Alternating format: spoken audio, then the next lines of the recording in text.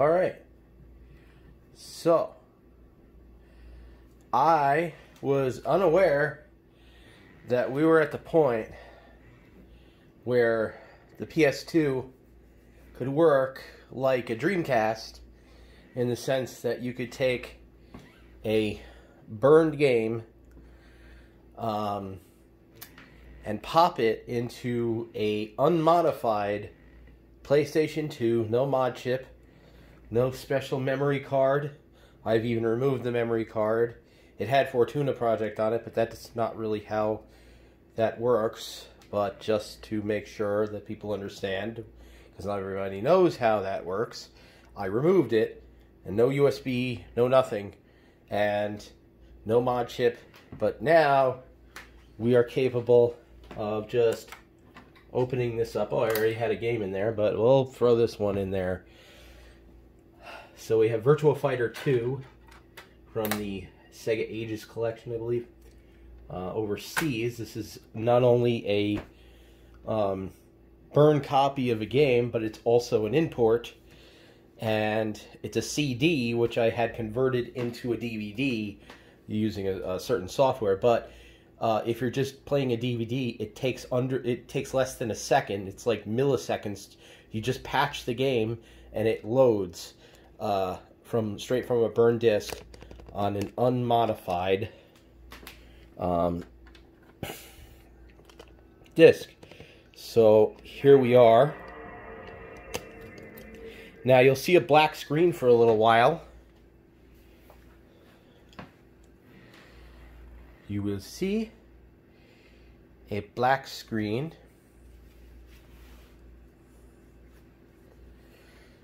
And it boots up.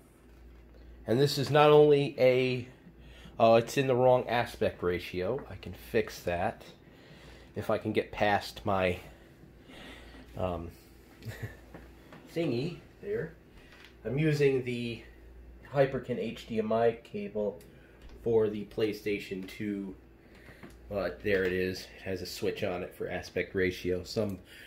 A lot of PS1 games that I've been playing have widescreen support, but not this one. I don't even know what this says. I'm gonna guess. And here we go. We are playing a PlayStation 2 import from a burned disc on an unmodified PS2.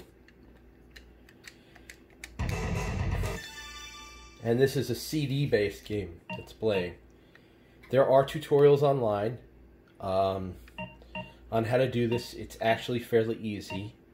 I will link to tutorials, but I thought this was really cool because I honestly never thought that we would be able to do this. I was 100% like, never gonna happen.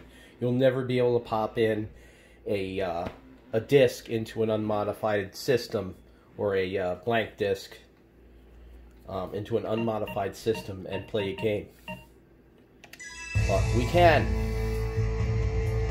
And it works great. And because it's from a disc, it's not going to have the same issues as it would from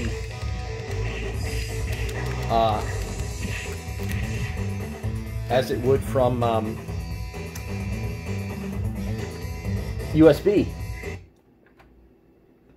So you have other games here. I'm going to throw in,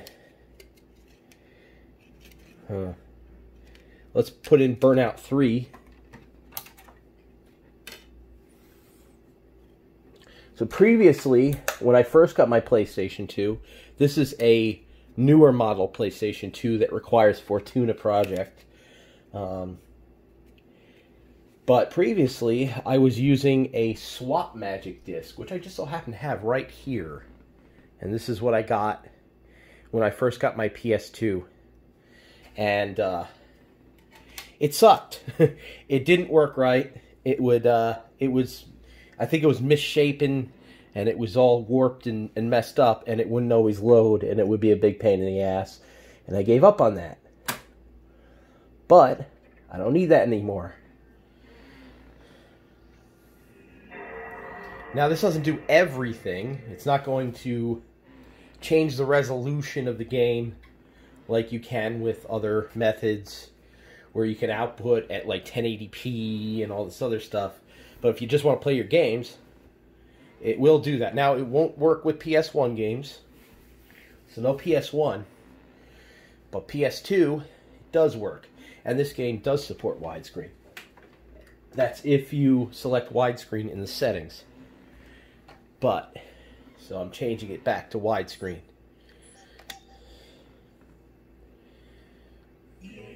And here we are, playing Burnout 3 straight from a blank disc. Well, it's not blank anymore, but you know what I mean.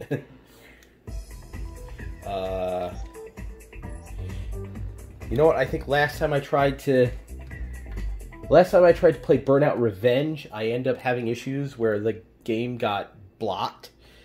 So, I'm not going to put that up, but you get the idea. You just can't play PlayStation 1 games. That would be cool. But no PlayStation 1 backups, just PS2. But, of course, you always have the option of doing something like Free McBoot or Fortuna and using Pops Loader or whatever it's called and loading that like that. So, just wanted to share for anyone who maybe didn't know.